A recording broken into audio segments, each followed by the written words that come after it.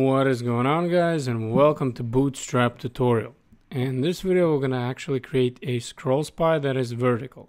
So you can see over here I have my pills, my nav pills, and as I'm scrolling down you can see that once I hit about it actually lights up, and the same thing happens within info, right?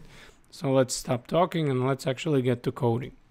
So over here what I'm going to do, again, I'm just going to delete this because we want to create it ourselves, right? So this is our example, and over here we're just going to make it a little bit more room, and we're just going to delete all this, right? So I'm just going to say that this is what we're going to delete, and we're going to create our own, right? So I'm just going to delete these attributes for my body, and we're going to create everything fresh, right? So the first thing what we want to do is actually create a container, and I'm going to say that this is going to be div, and it's going to have a class of container over here like this. Then within that container we're actually going to place a div with a class of row, right? And within that row we should place two things that obviously would be spanning on one side and then on the other side. So the first one we're going to place is actually going to be nav, and we're going to say that this is going to have a class of, let's say, columns over here, extra small, for the extra small screens. That's going to be spanning 3 columns, right? And after that we're going to place an ID, but we're just going to leave it blank for now, right?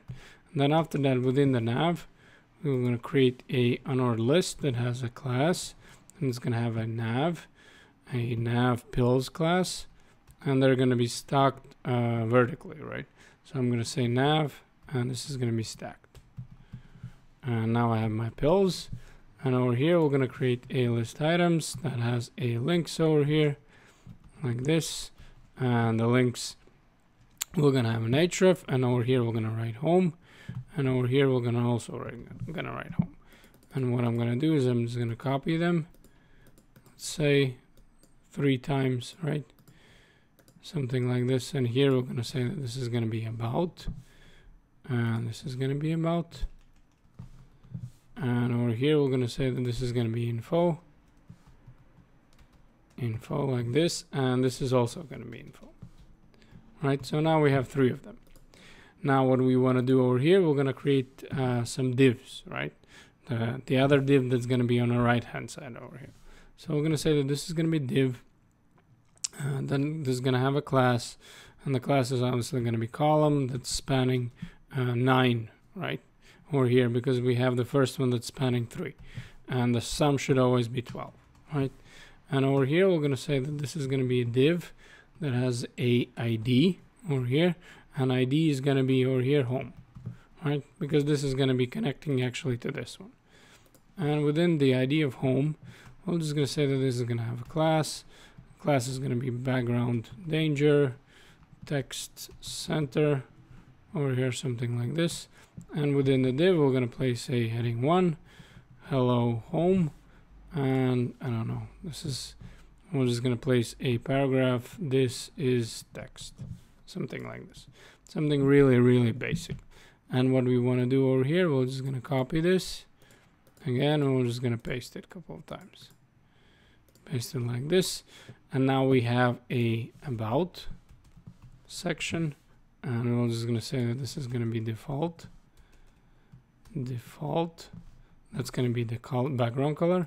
This is going to be info, and over here we're going to write again info, and this is going to be hello info, and that one is going to be hello about, right? So now we have 3 sections. What we want to do over here, we want to actually make them bigger.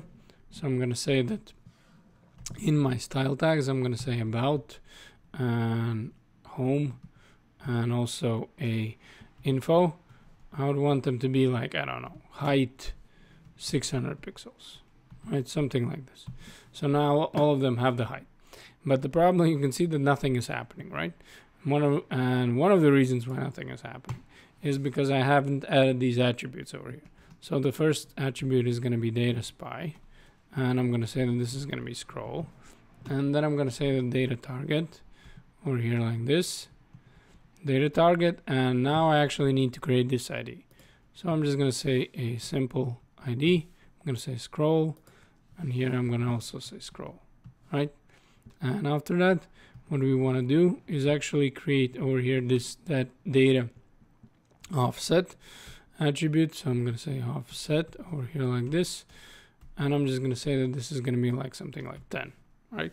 So that's going to be the default one, but I'm just going to write the same one.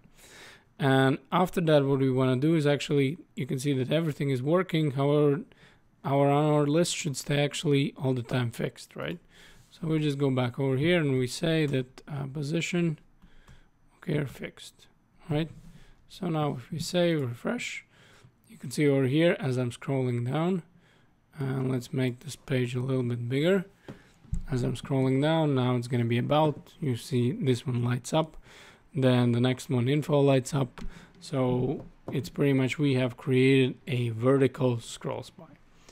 This is going to be it for this video, guys. Thank you very much for watching, and I'll see you in the next video.